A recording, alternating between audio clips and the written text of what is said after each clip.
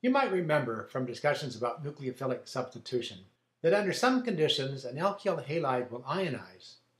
The halide simply leaves. As the reaction takes place, the leaving group leaves with a pair of electrons. This makes a carbocation. Now in nucleophilic substitution, we then talked about a nucleophile adding to that carbocation. But look at this. If the adjacent carbon has a hydrogen attached to it, and we have a base present, that base can form a bond with that proton, removing it, so this pair of electrons can form a double bond with the carbon. This happens because the carbocation is electron deficient. It needs a pair of electrons. The base is looking for a proton, and the carbocation needs to give one up. This makes a carbon-carbon double bond, an alkene. As I've mentioned, this leaving group often is a halide, chloride, bromide, or iodide. This transformation is known as 1,2 elimination. Something leaves from one carbon and a second carbon adjacent to each other. There are two steps, and like you would guess, the ionization step is slow, so it's rate determining, and the second step is much faster.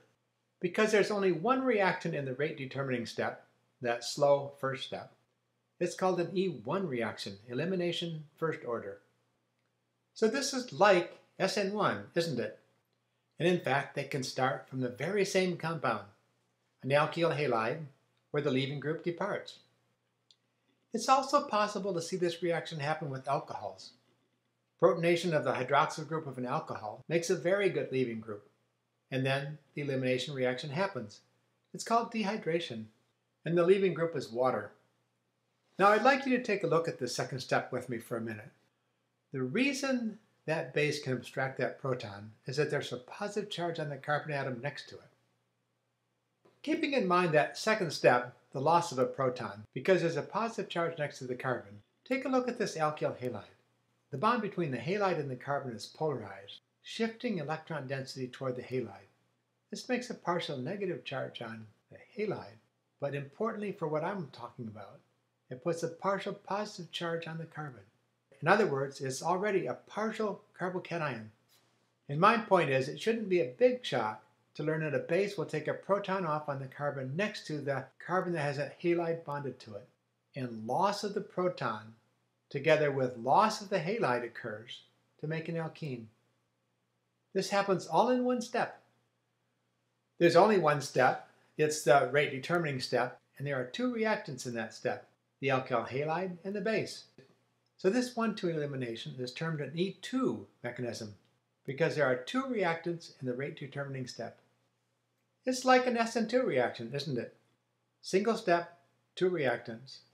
All bond making and bond breaking happens simultaneously. This must be a strong base, and X is usually halide, chloride, bromide, or iodide. Now there are a couple of other things to think about. One is regioselectivity. You know that means position selectivity. Often there's an alpha hydrogen on more than one carbon. I've marked the halide carbon in blue, and we can see two different products, couldn't we, from this reaction? So this brings up the question, is the reaction selective for one or the other? Usually the reaction forms more of one than the other. And then there's the question about stereochemistry. In many cases, because A, B, C, and D aren't the same things, both E and Z stereoisomers can be formed. So then we have two questions. Is the reaction stereoselective? And is the reaction stereospecific? In most cases, the reaction will favor formation of one of these stereoisomers over the other. And the answer to the second question is sometimes. When we learn more about the E2 reaction mechanism, you'll understand why that reaction is stereospecific. So you see, there are several things to learn about the elimination reaction.